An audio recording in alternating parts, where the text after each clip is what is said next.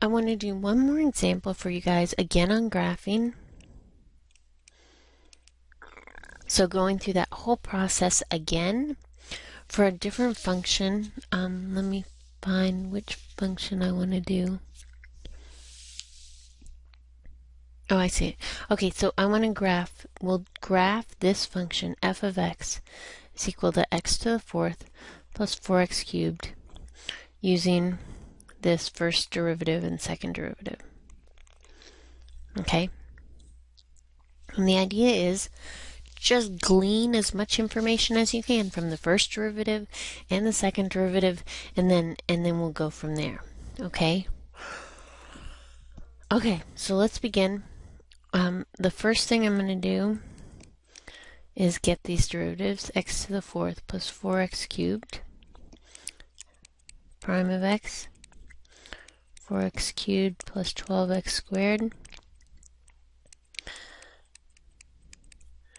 12x squared plus 24x, right? Is that what you guys get? Okay. So, and then I think what I want to do first is do this first derivative. Okay. So information from f prime. And basically we'll do the first derivative tests for increasing, decreasing, and find maxes and mins from that one chart. Okay? So find the critical values.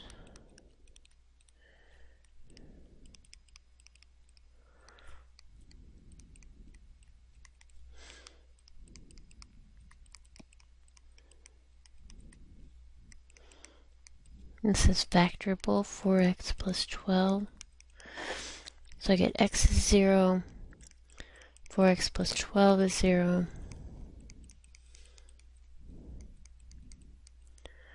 So my critical values happen at 0 and negative 3. And I'll go ahead and make this number line and do this first derivative testing. I think I'll have enough room here, but we'll see. Okay, so again, the interval what I'm working with, minus infinity to negative 3, negative 3 to 0, and 0 to infinity, right? Those are the intervals. I need to choose a test point. Negative 4, I'll pick negative 2, and 1. Pick something in these intervals. Let me go ahead and plug in these three functions. The original function, x to the fourth, plus 4x cubed, and then the derivative, 4x cubed, plus 12x squared, and then 12x squared plus 24x. So the first derivative. So now I'm going to find f prime of the test point, right? And I'll plug that in on my calculator.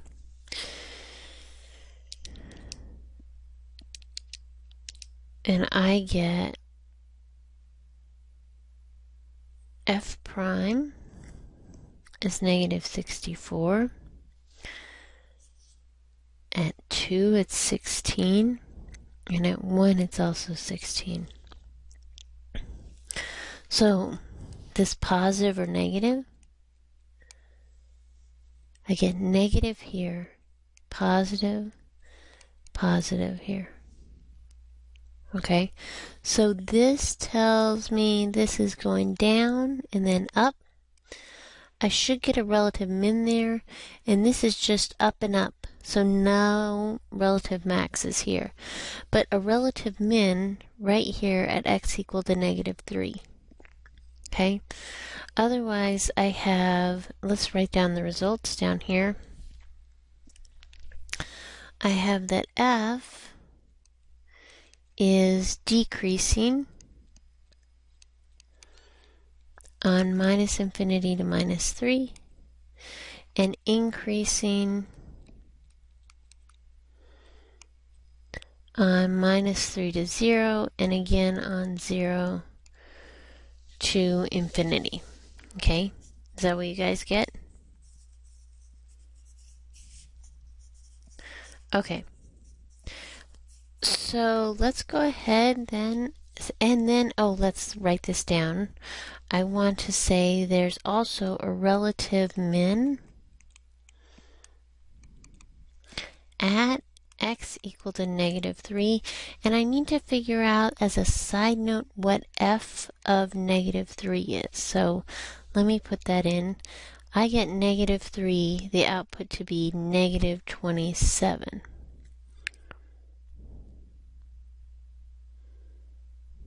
Is that what you guys get?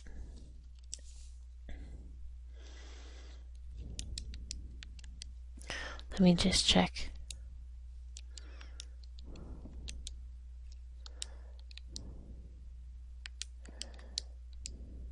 Okay, yeah, I get negative 27. Relative min at x equal to negative 3 of negative 27. Okay, so we're going to use all of that information.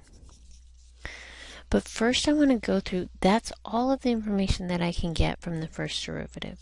Okay, and because I do this whole first derivative chart, it's really pointless to use in this whole graphing scenario the second derivative test for the maxes and mins, but we can use that to confirm.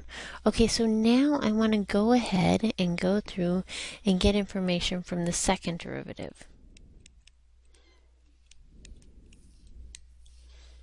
Okay.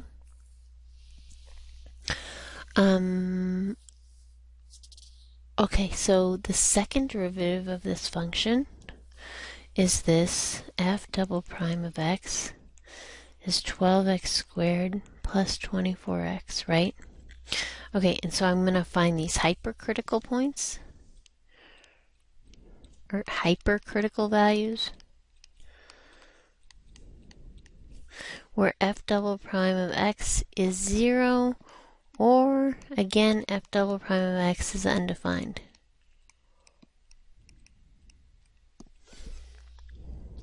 Okay, so again for this particular function it's not undefined anywhere, but it is equal to 0, so let's factor out a 12x.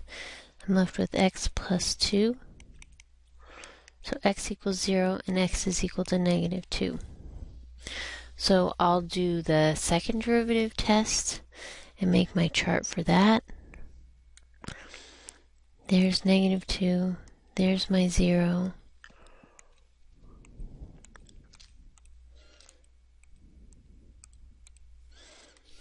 And here's the interval, right? So I get minus infinity to negative 2, negative 2 to 0, and 0 to infinity as my three intervals for concavity. Now just let's not lose track. This is the second derivative test, right? So when I'm testing things in here, when I take a test point, I still take it in here, minus 3, negative 1, and 1, but I'm going to plug that into the second derivative.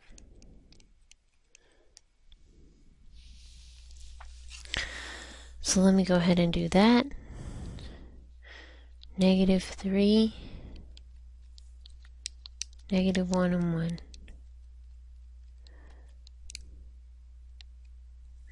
And for negative 3 I get 36. For negative 1 I get negative 12. And for 1 I get 36. Okay, so again, is it positive or negative? Here it's positive. Negative. Some people just write a minus sign in here. And positive, right? In terms of concavity, and I'll draw a quick, positive is concave up, negative concave down, and like this. Okay, and where I'm switching these, I get inflection points here, right? Here, inflection point.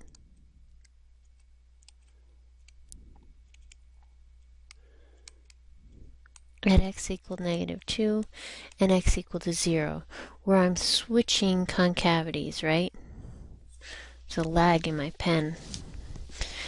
Okay, so I want to go ahead and find these actual output values for the inflection points, but otherwise I have this concavity information now. So maybe let's write that down too. So let me go here. Let's do inflection points first. There's always so much information to come out of here. But again, the inflection point I plug into the original function, f of -2, to figure out, and I get f of -2 is -16, and f of 0 is 0. Okay, so those are my two inflection points. So inflection point, if you're keeping track or making notes to yourself somewhere, like I am, we're going to put all this together on the graph. Okay. Okay, and now for the information about concavity. So I want to go up here, and I have it's concave up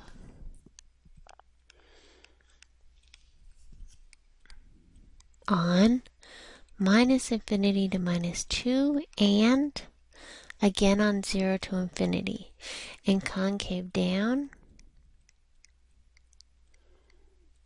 on -2 to 0. Okay? So let's go and put this together on an actual graph. Okay? So, and I'll try and make notes of everything that I'm going to use. We have these points that I have, right? I have a minimum at -3, -27, and I have two inflection points at -2, -16, and also at 0, 0. Okay? I have that it's decreasing on -infinity to -3 and increasing on -3 to 0 and 0 to infinity. Okay. Inflection points, I got all that.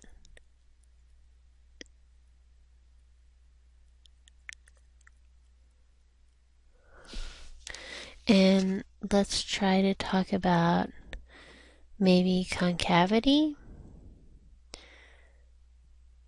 So it's concave up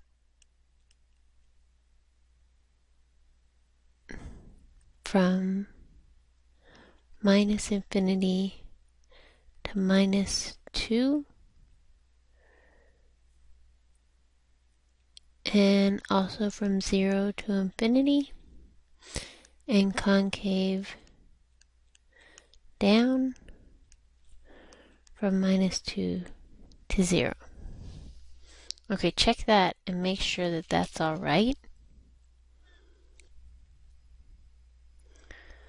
Okay, so I think I got all of that correct.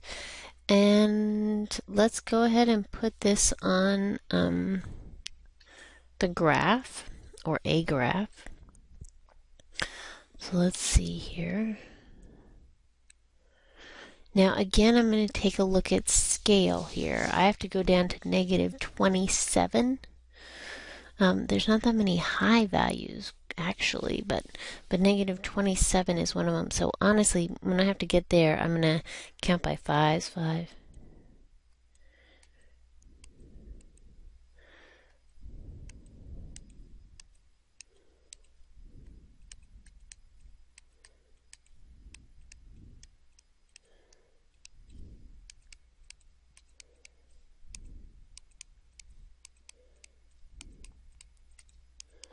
Like there.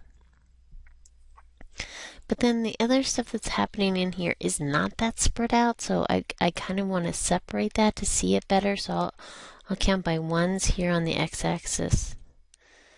And it's fine to use different scales on the different axes, especially in this case. We want to kind of see what's going on. It depends if kind of what you're doing tends to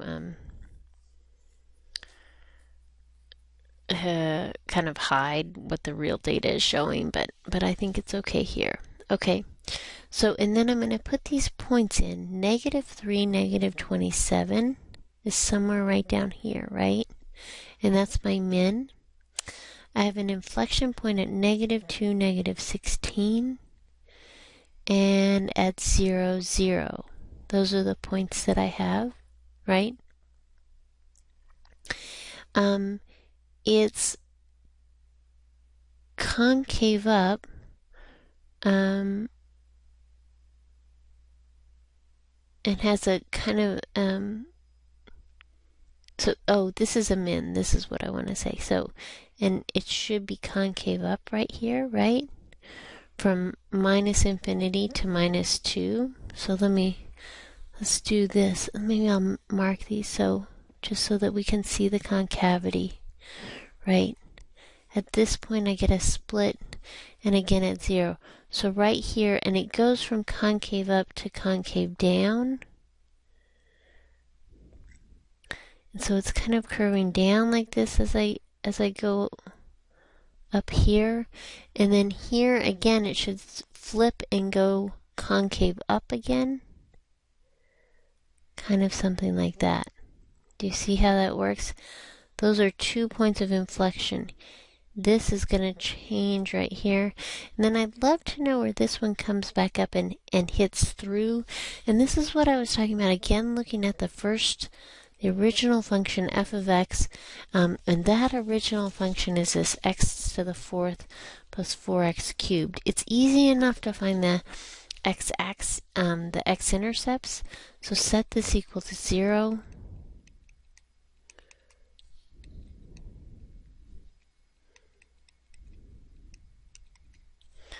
And I get x is equal to 0 and x is equal to -4. So this should really come back up and hit right there. So let me change this a little bit. But that is a pretty steep turn. You see? And then you also see these points of, it should be decreasing from -infinity to -3, where I hit this, and then increasing here. It's still increasing, but concave up. So it kind of looks something like this. Okay? Now you can compare this graph. You should get pretty good graphs actually compared to what your calculator is showing you based on this concavity and increasing, decreasing. It can really improve the quality of your graphs a lot over just point plotting. So let me know if you have any questions.